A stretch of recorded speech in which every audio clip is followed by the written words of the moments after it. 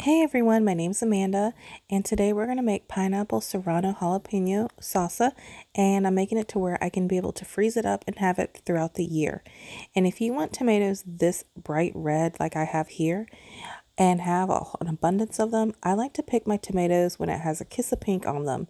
So when you're out in your garden and they're green, but you see like a nice pop of pinkish red tone color on them, that's when you want to start picking them, because then that way you can bring them in the house, put them on the kitchen counter or your dining room table and let them slowly turn red. And it's nice because then they stay fresh this way and no other animals are nibbling on them because they're that bright red out in the garden.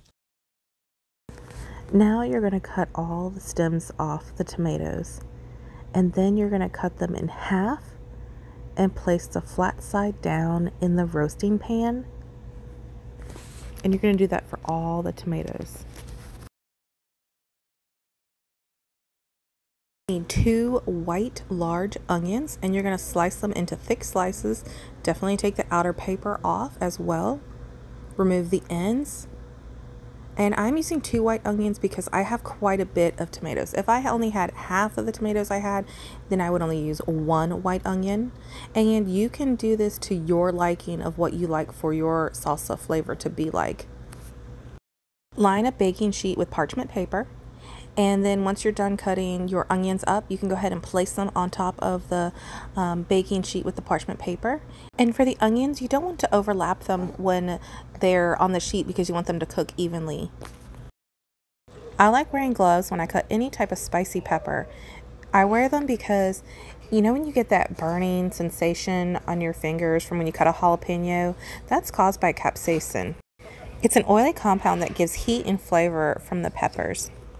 This is why I definitely wear these gloves when I cut into spicy peppers, because I wear contacts and it's definitely not fun when you have that burning sensation on your fingertips and you're either removing your contacts or putting contacts in. It definitely does not feel great. So this is definitely why I wear gloves when I cut into spicy peppers. So when making the salsa, you're going to want to remove the stems, and then you're going to take them and then cut them in half as well. And if you want it to be spicier, a hot type of salsa, definitely leave the seeds in the jalapenos and the serrano peppers. For the serranos, I did not cut in half, but I definitely cut the stem off. And for the jalapenos, I cut the stems off and I cut in half, and I left the seeds in for some more heat. You need 2 bulbs of garlic, and you're going to remove them from the paper. Here's all the garlic that I have. I'm going to set it aside on a smaller baking sheet with parchment paper. I am going to later add it to the bigger tray at a 15-minute mark when it's halfway through cooking. But I'm going to go ahead in the meantime cut up this pineapple. I am using a pineapple core remover to cut it and to remove the core. This thing is really neat. I like it a lot. My husband got it for me, and it really does make it easy to take the core out of the pineapple. Now that I have removed the core from the pineapple, I am going to go ahead and individually separate the slices and place them on the parchment sheet on the baking tray. And it's okay that these are going to overlap. I don't want these to really get roasted as much as I want the onions and the jalapenos and the serranos and the tomatoes to get. So this I'm just going to overlap because I'm only down to so much room too on this baking sheet. So I want to utilize the space that I do have. Now that I have everything cut up, I'm going to go ahead and drizzle olive oil all over the pineapples, the serrano peppers, the jalapeno peppers, and the white onions. And I'm going to make sure that it's coated nicely. And then I'm going to take a good amount of salt and I'm going to sprinkle it all over everything. And you can add as much as you would like to. That's for enhancing all the flavors. But you can see that I'm doing a good amount of it on top of everything. Now that I have everything done on the baking sheet, I'm going to go ahead and do this to the roasting pan with the tomatoes. I'm going to drizzle it with a good amount of olive oil. And then I'm going to take a lot of salt and sprinkle it on top all over the tomatoes as well. I'm going to do the same that I did to everything else to the garlic. I'm going to drizzle it with olive oil and sprinkle some salt to it. Now I'm going to set the garlic, just leave it on the counter because I'm not going to add it in yet because I don't want it to burn like I did on the salsa I did in the other video. This I want it to cook, but I don't want it to burn, so I'm going to wait for that. My oven is finally preheated to 425 degrees.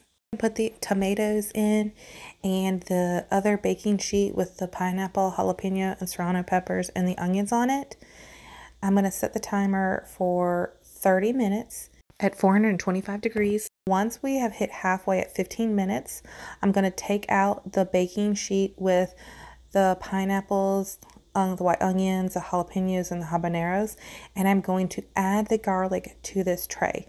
I only want to cook them for 15 minutes because I don't want the garlic to be really hard. No one wants their garlic really hard. So this way that it's still soft, but it's cooked full of flavor. And so back in the oven for the last 15 minutes. It has been 30 minutes and everything is done. Now you want to pull it out of the oven and then just let it cool down on your countertop. You can see all that steam. You definitely want to let it cool before you go ahead and blend it up in the food processor. Look how beautiful all that looks. I cannot wait to taste it once it's done, but definitely let it cool down. I let it all cool down for a good 30 minutes, and then I started to put half the tomatoes into the food processor. I pulsed the tomatoes until I got the consistency that I wanted. You can blend it, you can pulse it, you can get it to be thick or thin, however you want your salsa to be. First one I made a little bit thick, and then I poured it into a bowl. Now I'm going to add all the rest of the tomatoes into the food processor, and I'm going to add all the extra juice too from the pan. That way this batch will be thinner, so when I go to add the cilantro to it, it'll equal out.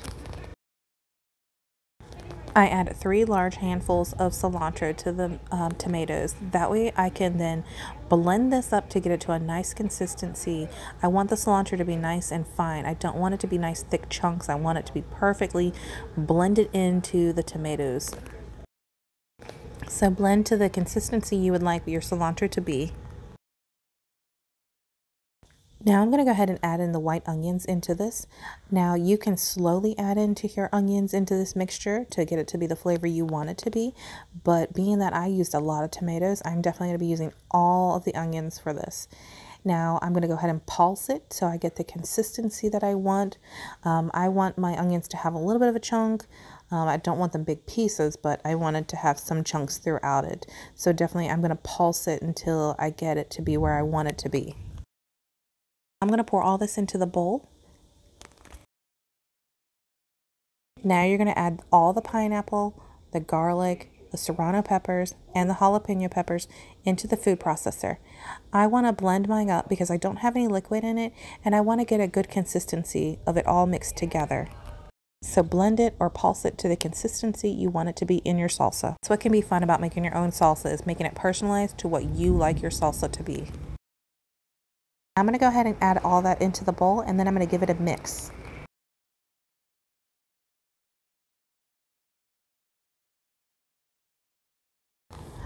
Now you need 1 tablespoon of cumin and 2 tablespoons of lime juice. Now here's where you can add more of cumin or more of lime juice. It's all about how you want to add the rest of the flavor to it. You can make it to your personal liking. And then give it a good mix, and then you can get a chip and go ahead and taste it. That turned out so good. I'm really happy with the flavor. I love the sweetness from the pineapple and the heat from the serrano peppers and the jalapeno peppers. It is really good. I'm so happy with this one. Thank you for watching. I hope you guys try making some salsa that you can freeze and have all year long. And I hope you guys have a great day.